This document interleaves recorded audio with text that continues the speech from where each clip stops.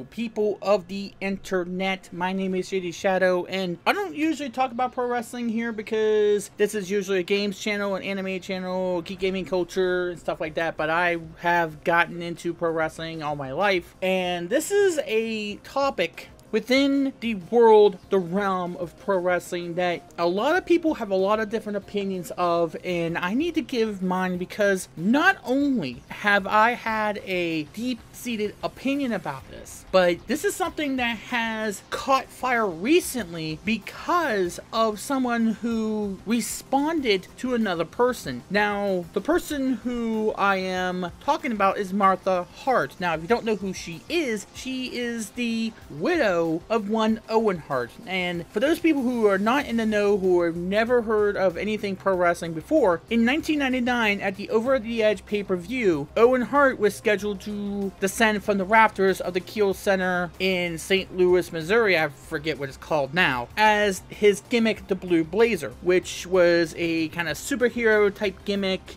kind of lampshading Hulk Hogan, and this was when the Attitude Era, when Vince Russo was the writer, and the significance of that, the reason that's relevant, is going to become relevant here in just a second. But as he was starting to descend from the rafters, a tragedy struck in which his harness that was supposed to be used in order to rappel him down broke, and he fell from the rafters of the Kiel Center, his head hitting the steel ring post on the way down, and I think he landed on the canvas of the ring. Now, there are conflicting reports of whether or not he died instantly or if it took some time in order for them to attempt to save him, but from one of the memories that I have of watching this thing unfold on pay-per-view was that right when they cut to the next match, they cut to the next video package for the next match, you heard the fans cheering, and Owen Hart seemingly gave in the thumbs up sign. Now, the WWE never showed pictures of the actual thing that happened. You only saw shots of the crowd, and it was a surreal moment. And then later on in the night, you heard Jim Ross saying that Owen Hart had tragically passed. His words is saying that Owen Hart has died. And then that goes into a whole realm of controversy, which we'll get to in just a second. But the next night, they did a Raw's Owen special Raw to commemorate his life. And you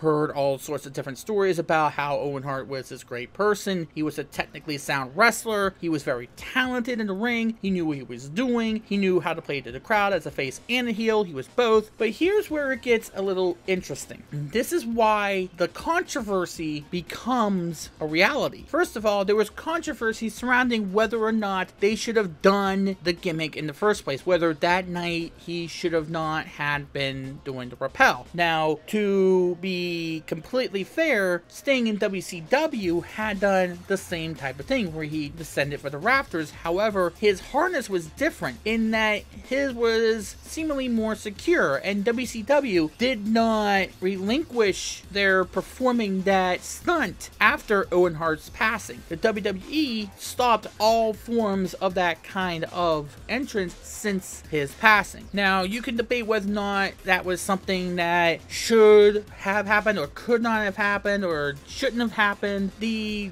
consensus is on Vince Russo forcing Owen Hart to go through with this. And there have been denials. There have been people who are saying he did. There are people saying that he pushed him to do it. And there's all these different accounts of things happening there. But I don't know one way or the other whether or not that is the case. We'll probably never know the truth about what exactly happened in the closed door meetings of what was to take place that night. To me, I do believe that this was something that no one could have foreseen happening. I do believe that it's something that everybody thinks could happen, but it's hopeful it won't happen. And it is just those unfortunate things that you know the dangers of when you get into pro wrestling, when you get into that kind of high risk stunt, that you know the risk going in. And there was reports that maybe Owen Hart had bad feelings about that particular night, but again, we don't know the full story. We'll probably never know the full story because there's conflicting reports. Now, there's also the whole controversy of whether or not the show should have continued because there was other matches that night. Now, first of all, as I am aware, the fans did did not know of his passing until after the last match, which was, I think, The Undertaker versus Stone Cold Steve Austin that night. I don't know the match order, what was transpiring that night, but it was after that match that I understand that the fans who were in attendance that night were made aware of the passing of Owen Hart. However, the people at home knew it well beforehand since Jim Ross made that announcement. Now, there are a lot of opinions about whether or not that night should have continued, whether or not the event should have continued. And there are a lot of people saying, no, it should have not went on, it should have stopped right there. Other people are saying, it's a business, you have to keep going. And there's other people who could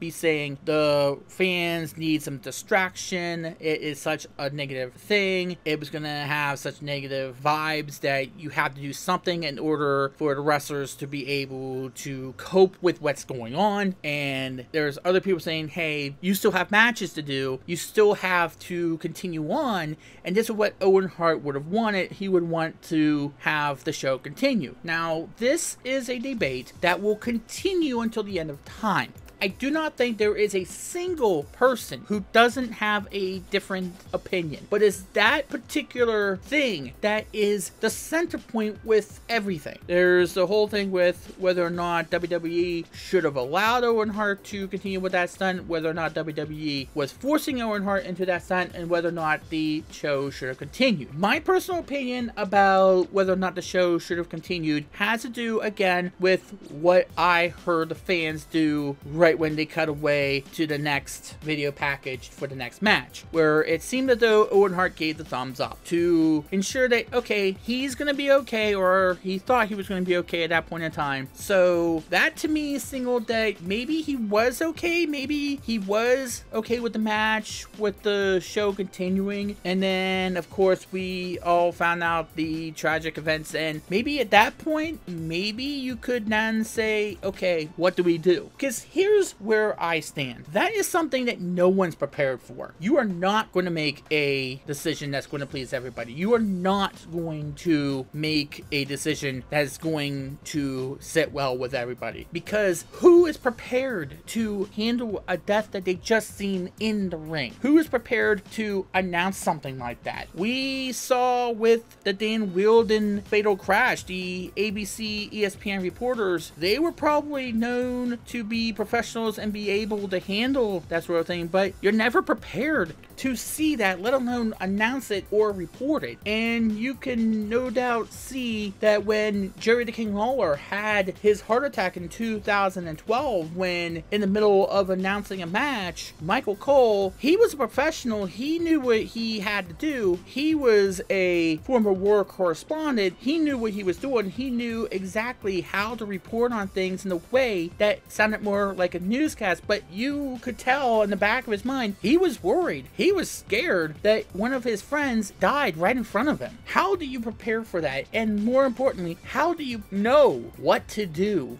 in the wake of that sort of thing? You're never going to make a quote-unquote good decision. And no matter what they did, they were going to get criticized. There was nothing they could have done to prevent that sort of thing. Either they stopped the show and they would have to do something in order to, at some point, continue on with their storylines, continue on with, okay, this is what we were planning to do at Over the Edge, so we have to continue to do that show and give the fans who paid the tickets a compensation for what happened. We had to stop the show because X and Y happened. Or you continue on with the show hoping that people are okay with continuing a show, even though someone who they admired, someone who was a locker room friend to them, had passed away from a tragic accident. Now, regardless of what you think about whether or not they should have stopped the show or continue on, that set into motion a long-standing feud between Owen Hart's widow, Martha Hart, and the WWE, to the point where she will not allow Owen Hart to be inducted into the WWE Hall of Fame. Now, in recent years, the WWE Hall of Fame has garnered some form of legitimacy. However, it is not completely legitimate yet. There are reports, there have been some rumors that Triple H has been wanting to build an official WWE Hall of Fame building somewhere in Florida. But those plans, if true, have not materialized yet. I would love to see that happen. I would love to see the WWE actually open a Hall of Fame like the Pro Football Hall of Fame in Canton or Cooperstown, the Baseball Hall of Fame. That would be an amazing thing. But one of the other things of a Hall of Famer is that people will always be able to remember who you were as an athlete, and new generations will be able to know that you made an impact in the business. The fear, however, is something that Martha Hart is somewhat saying, but there's other issues that came into light when she responded recently to Bret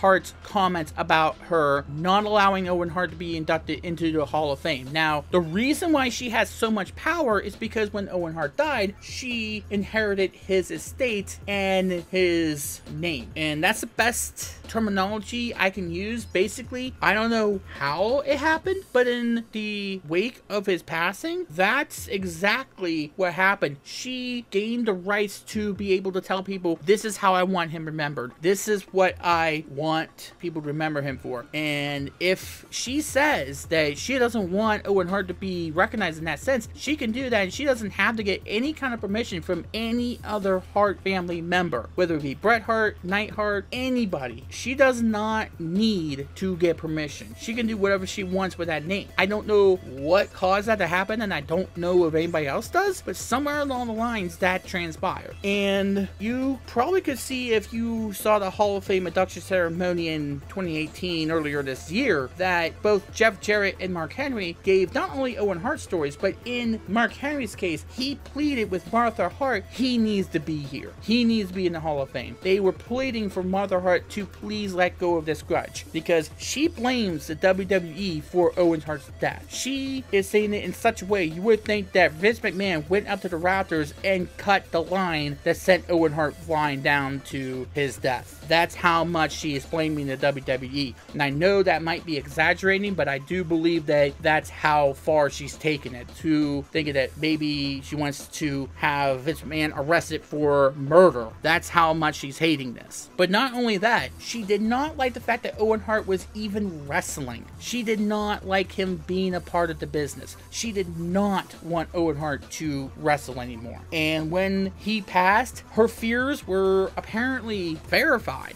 They were justified, apparently, even though that would be probably the one time out of 1,000 times that something like that could have possibly have happened. He was the one out of 1,000,000 that could have happened to. But in an interview with CBS Sports in this Corner podcast, Bret Hart was asked about Owen Hart not being in the WWE Hall of Fame. And I want to read this to you before we get to Martha Hart's testimony, before we get to her response. Then I'll give my thoughts on this. Bret Hart, who is a Hall of Famer in his own right, saying, you can leave Owen Hart out or leave Dynamite Kid out of it, or some of these great wrestlers, but why are you leaving them out of it? There are a lot of great wrestlers who haven't got their pat on the back at the Hall of Fame, and started bothering me to the point where I don't think I will go again to any of the ceremonies until they put in proper deserving candidates. He then went on to say, you look at the people they have in the Hall of Fame, even some of these celebrities in there, and you go, for me personally, with Owen not being in the Hall of Fame, there is a lot of people that belong in the Hall of Fame that are not in it. If it turns out that WWE is going to keep being a Hall of Fame that caters to suck-ups and people who are in the company that feel they owe a favor to, but never contributed to the business as wrestlers, I question the whole Hall of Fame itself, and I wonder if there will ever be a real Hall of Fame that really caters to just the wrestlers. He then went on to talk directly about Owen Hart, saying, quote, I think Martha, Owen's widow, she's a very obtuse, square-headed person. I think she's done more to erase my brother Owen's memory than she ever did to remember him. I think it really bothers me that the fans that loved Owen so much didn't get a chance to remember him. Then, of course, he said other things in a couple of other interviews, but the main gist of it is that he believes that Martha Hart is erasing the legacy and the memory of Owen Hart in the minds of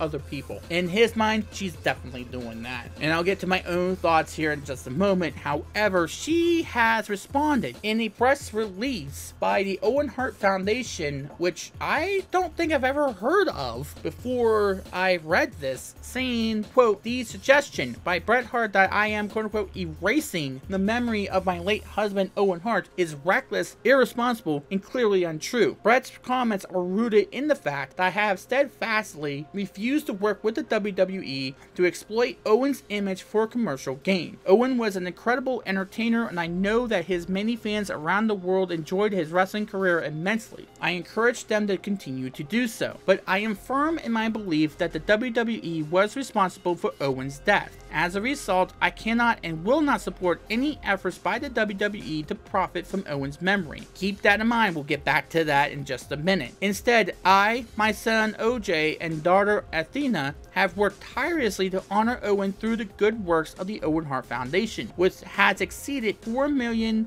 in gift giving and contributions towards scholarships, homeowner bursaries, and other special projects that have greatly improved the lives of so many in Canada and around the world. We have always believed that this is the most fitting public tribute to a man of profound integrity, a wonderful human being who just happened to wrestle. I know that Owen would be very proud of the tremendous accomplishments the foundation has achieved in his name. Bret Hart's comments are disrespectful and cruel. It is disappointing that so many in the media have chosen to report them without seeking my perspective. Whatever Bret may believe, the fact is that far from erasing Owen's memory, I have devoted the last 20 years to celebrating his life in a very public way. I can think of very few people who have been remembered so glowingly by their spouse." Okay, so let's get to the first thing that I think is very clear. She has no idea how much she did not even go into Owen's career as a wrestler. She did not like him being in wrestling. This Owen Hart Foundation, which is, I'm sure, done tremendous work. She has said that they have done tremendous work. Now, citation needed, of course, you gotta prove that, yes, you have done some great work in his name. But scholarships, homeowner bursaries, special projects, how does that honor his legacy as a wrestler? How does that honor his legacy in the minds of his own family, who was a wrestling family? He was a great person. Everybody has said he was. That is not up for debate. What is here is the notion that people want to see how talented he was, and for her to continue to deny that opportunity for those people who know him to be able to see his matches outside of maybe a DVD and to really see what he was like in the ring and outside the ring, in the locker rooms and stuff like that, is deplorable. That's really the only word I can describe that, is deplorable. Now, this is not the only time that Bret Hart has actually said, "Martha, you really need to come full circle here. You really need to let go of this." The WWE, according to her, was responsible for Owen's death. But how could they have done anything different? There are conflicting reports of what happened. So if you are saying, WWE, you are responsible, you need to explain how they're responsible, and then perhaps they can reach out to you and maybe you can come to terms with them to figure out whether or not they could have done anything to help him live that night. And even then, what did you want them to do? Did you want them to just stop taping? Stop the pay-per-view? Did you want them to just have him retire? What could they have done that was different from what they did? Which we don't even know what they did, because how many people have different stories about what exactly happened that night or what the feelings were that night? You do not know. Was he good in doing that stunt? There are conflicting reports of that. How do you have the moral high ground here? How do you have that? Now, if it has something to do with monetary thing, if that's your main problem, then okay, that can be worked around. That can be worked out. If that's your main concern, that okay, WWE is gonna put them in video games and stuff like that, which I don't see a very big problem with, as long as it's done respectful and it's done tactfully, then okay, work with them in order to find a way that everybody will leave happy. But in this sense, there are people who are not happy with you. And maybe I'm being heartless about this. I don't mean to be. No pun intended about the heartless, by the way. And I understand when you grieve for your lost family member, when you grieve for people who you have lost throughout your life, that's not something that's gonna be easily let go of. You're never gonna really forget who he was, and there was no way that anybody could say, hey, you need to forget about who he was, and you need to forget about your feelings about that person. It's never gonna completely go away. I should know. 1 year later, I still feel the effects of my cousin's death. That is not an easy thing to get over, if it is possible to fully get over a death of a loved one, of a family member. I get it, I understand it, but the way that she is phrasing this, it is heartbreaking, because it seems to me that she wants people to forget Owen's contributions to the wrestling industry. It does seem that way, and the pleading and the begging for her to just let go of this grudge she has on the WWE, because what else could they have done? Is there anything else you think they could have done different? What else could they have done? Because I don't see it. Maybe in retrospect, maybe if we knew then what we did now, maybe we just said, Owen, stay down on the ground and do a walk-in into the ring. But who could have known? Who could have foreseen something like that happening? It is nobody's fault but fate. It is nobody else's fault. No one's fault but fate becoming. And I know that's saddening to hear. And I don't mean that as any disrespect toward Owen Hart or the Hart family. But you have to think about the Hart family, which you have been married into. That is his family. Bret Hart is his brother. He should know Owen more than you do. Why do you have the final say on anything that happens to his legacy? Why are you the judge, jury, and executioner here? And quite honestly, I don't know of her personality. I don't know if she tries to be a nice person, or outside of this, she means well, or she has an ulterior motive to be this douchebag who is against everything wrestling, everything against the WWE. I don't know. And I don't claim to know that. I have no idea outside of what I've heard. But this is coming from a fan of the industry, fan of pro wrestling, of ECW, WWE, WCW, Ring of Honor, Major League Wrestling, and yes, even TNA, Global Force Wrestling, whatever you want to call it now. Yes, I do watch from time to time. This man deserves to be recognized by his peers, the people who he helped make their lives better. His best friends, his family, and his peers. If you really think you want to help people remember who he was, let go of this grudge. It is not healthy. Please take it, if not from anybody else, from somebody who has a lot of pent-up anger that he held in for so long over dumb things. Things that could have blown over and instead was made into something much more than what it needed to be, because he was not able to let things go, regardless of whether or not the anger was justified or not. You need to let this go. If you're concerned just for the WWE profiting off of a legacy in a way that you're not comfortable with, then you can work it out with them. But work it out with them. I'm pretty sure that people have been trying to get in touch with you and trying to be as nice as they possibly can with you to try to work this out. Bruno Sammartino was able to get back into the Hall of Fame because he let go of this grudge that he had for so many years, and he finally let go of that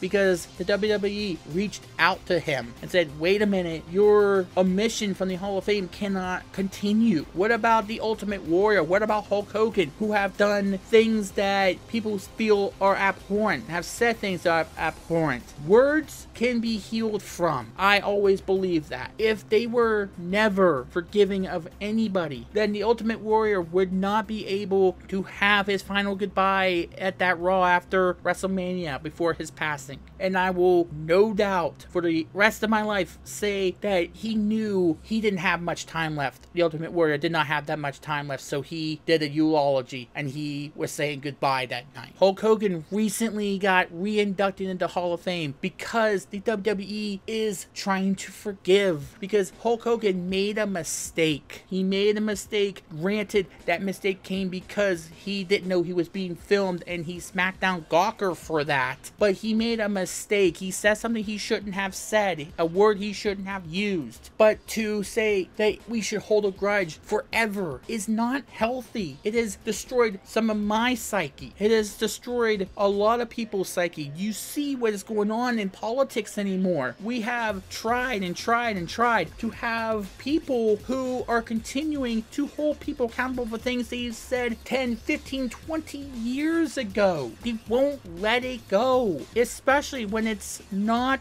relevant to how they are now, especially when they didn't hurt anybody physically, especially when those are based on old thoughts, old attitudes that they don't hold now. But we still hold those things against them because I'm guessing it is the in thing to hold a grudge and to hold that anger in. And yes, I have lost friends because I thought that forgiveness was something that was never given to people. And I said things that I have regretted. And I've asked for forgiveness before. And you want to know how much it would please everybody involved if you say, you know what, things could have been different, mistakes might have been made, but we never knew that he was going to be the one in a million that the accident could have happened to. But that is not a reason to forget what his contribution was to everybody, why he was such a revered figure in the business. I don't know if I could say this any